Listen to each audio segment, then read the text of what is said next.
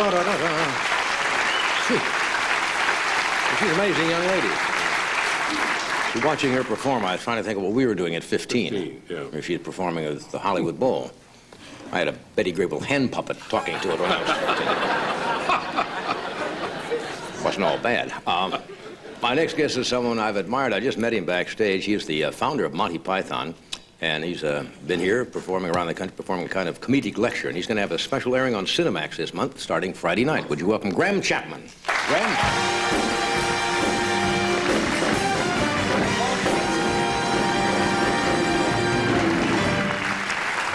No better spot for performers than following talented youngsters, right? Right. What were you doing when you were 15? I suppose I was taking the first initial steps towards becoming a doctor. Yeah. That's what we're really going to do? That's what I did as well. Yeah. No, I didn't realize that. Yeah. How do you get from being a doctor and go to Monty Python? I helped to earn a little extra cash by performing in cabaret and that sort of thing, nightclubs, and also writing for television, and that gradually took over. Yeah. So I came to the point where at the end of, after I'd qualified, I had an offer to go off and write a movie on an island in the Mediterranean, so I took that rather than ear, nose, and throat. Yeah, I know. See, knowing how you guys work, I never know when I'm being put on. I know Jonathan Miller was a doctor, yes, right? That's true. And went into show business, but that's unusual. Yeah. But why not? It's more fun. It's been interesting, certainly. Yeah. Yeah. More varied than the nasal and... Of course. Yeah, a little boring. I love the Monty Python shows. They showed up here for a long time. You haven't done any of those shows for a while. Did the group all break up? I see John Cleese doing a few commercials. We kind of broken up and we haven't really. I believe they've just formed a company. I've been away working here, right. But I believe they've just formed a company called Prominent Features with the idea of kind of giving credibility to various individual members' film projects. Right. But I have to find out more about that when I get back. They haven't told me a thing yet. You don't keep in touch? Well, I do. I mean, for instance, talking about maybe doing another Python movie. The last time I spoke to John Cleese, which was a couple of weeks ago, right. He said, well, maybe when we're all about 50, which isn't long in his case, or mine, for that matter. So we'll see. We'll see. What was the one that you did that really got kind of condemned? You had trouble with the sort of... Life of Brian. The Life of Brian. Yes. You had a lot of trouble with that for a while, didn't you? Yes, we did. Mostly for people that hadn't seen it. Yeah. Yeah. They felt quite prepared to speak out against it without actually having seen the movie. Which that's usually true, isn't it? Somebody doesn't read a book, but they heard it's pretty bad, so they badmouth it before it comes out. Or ban it, yes, indeed. Yeah. Now, you're doing a lecture, and some of it has to do with sports. Yes. But not your normal Olympic events. No, not really. Shall I sort of begin at the beginning Sure. with that one? Because I was sitting writing one day, or trying to write, rather, and I had a phone call from a British newspaper who interrupted, wanting to know what I would like to do if I won their £1 million bingo competition. Not one of our better newspapers. Yeah. And so I told Probably them... The Sun, I'm that guessing. Sort of newspaper, yeah. Yes. You're getting very close. So I told them that I would give it to John Cleese so that he could take an afternoon off, you see, being irritated at the time. They thought that was quite funny, but a bit cruel, and published it in the paper next day, also adding that I was interested in going to the Andes, because I had mentioned that. I used to climb a little bit. Well, the very next day after this article, I had a call from the chairman of the Dangerous Sports Club, who wondered if I wanted to go hang gliding over active volcanoes in Ecuador. I said no. But I was interested in going to Ecuador, and I subsequently met him, chatted, and did go with them to Ecuador for a week. Only a week, though. I had lots of important meetings I invented so that I wouldn't have to stay longer than that, cutting down the chance of having to do anything particularly dangerous. But I did get to know the group there, and they like to do things which are, well, things which scare them a bit, things to which there is an unacceptable risk attached, really. Being on the edge, as they say? Well, they like jumping off bridges on pieces of elastic. And what do they call that, bungee lines or something like that? Bungee jumping, yes, that's right. And I got to know this crowd while I was there and what made them tick, really. Very varied group of people, right from, you know, your average out-of-work English person, right to the other extreme, a chap with the unlikely name of Hugo Pauncefoot, some sort of second cousin to Queen Elizabeth, I understand, yes. And a bit of inbreeding there, fancy. Yes. Not proved at this point, but possible, no, possible, yeah. Could be described as a touch loony. Yeah. Yeah. Anyway, what they have in common, this very varied group, is that they're adrenaline junkies, basically, I suppose. They like to do things which scare them a bit, yeah. The bungee thing I've seen, they jump off something like the George, and they wait till they're about 10 feet from the ground, and the line is supposed to stop them at that point, and... Usually does. Yeah. Yeah. And after having been with them to Ecuador, I felt a bit guilty that I'd been made a member of this club and hadn't actually done anything dangerous, so I did join in their winter sports in St. Moritz winter sports? a year and a half ago, yes. The basic rule for that is that it should be an uncontrolled descent of a snow slope. That is to say, you have to have something between yourself and the skis, thus making control impossible, and that can be anything from a wheelchair to a grand piano. You know, kind of get marks for invention there. Okay. Yeah. We're going to take, when we come back, we have a little film that shows some of these particular That's right, yes. effects. Indeed, yeah. All right. We shall be right back.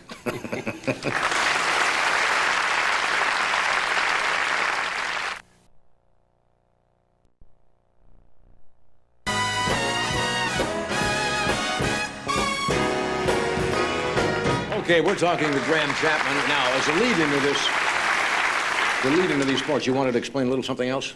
Well, yes, that particular winter sport event, I finished up, I chose the safest looking object to go down the slope in, which happened to be a sort of 15-foot-long wooden Venetian gondola on skis, and found myself sitting next to Hugo Ponsfoot in this. Yes. At the top of the slope. Ponsfoot. Yes, and he said helpful things like, looks like a bit of a brown trouser job this afternoon. I got that. We were then pushed off from the top of the slope, and by the second bump we were airborne. I found myself flying over his head, and then saw Hugo fly over my head, and then we were pursued down the slope by this wretched wooden gondola, which had to kick away to avoid injury. But I felt I was winded, not badly wounded at all, but winded, but I felt great after that, thoroughly elated, full of adrenaline too. And so I did agree to do another event with them, which was of a catapulting nature, and this was for charity in Hyde Park. Basically, I was put into a climbing harness, tied behind me by a rope to a large concrete block set in the ground, and then this 150-foot crane lowered down some aircraft carrier elastic, very heavy-duty elastic, which was attached to the front of the harness. Then the crane stretched up to its full height, and at that point, the gentleman behind me said, there are one or two things you ought to know.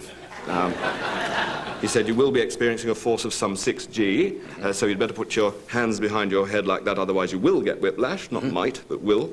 And when you get to the top of your flight, you'll notice all these coils of rope floating around. Don't get tangled up in those, otherwise you could strangle yourself on the way down.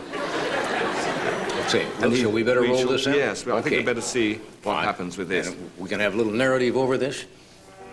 This is, in fact, a catapult event.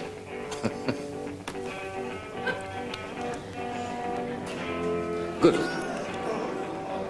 That is a person? It's quite a thrill.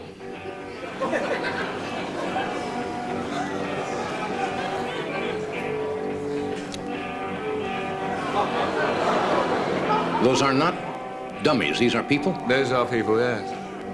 This is a bungee jump from a hot air balloon. Now, this is the bungee jumpers. Now, they have nothing but a long rubber band, which... And they do, as you say, get quite close to the ground. Good. Or water. I don't believe this. This off the bridge now.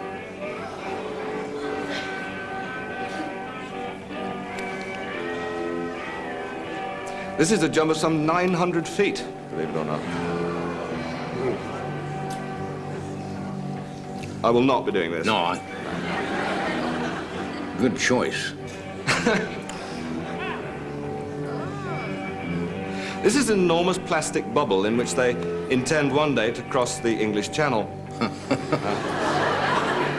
And this is the early days of bungee jumping, the very first sort of experimental steps. I see, not really too far.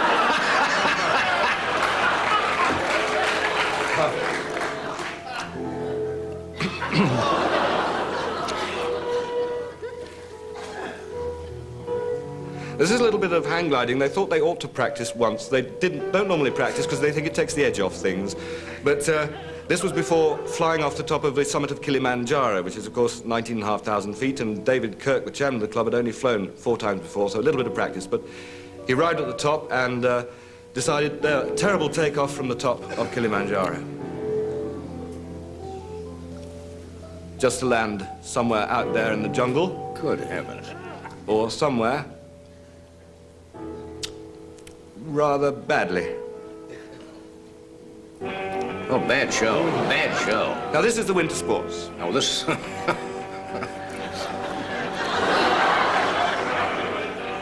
And the agony of defeat.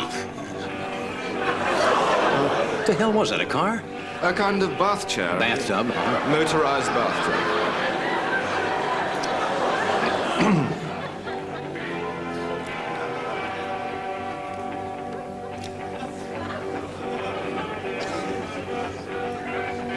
What is that, an outrigger? That's the rowing 8. Yeah, Yep. I see.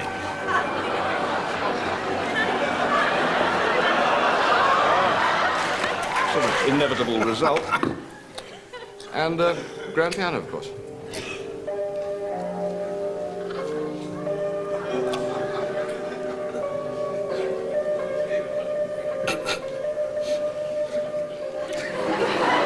And why not?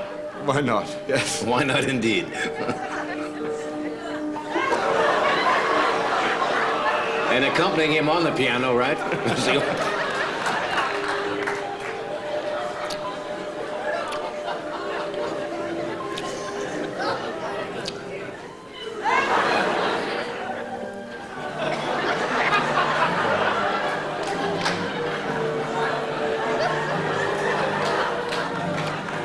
This is weird stuff.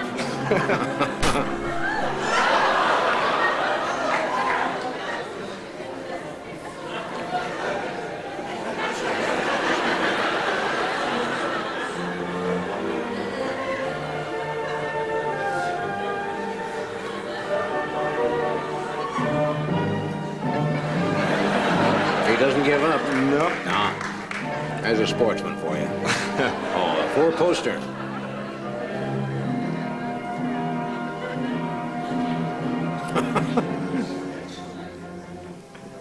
Very brave man here.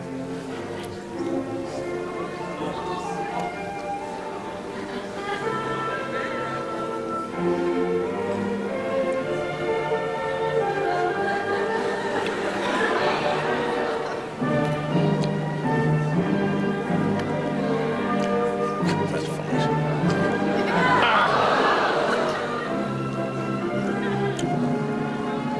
Well, you've got some very weird friends. Yeah.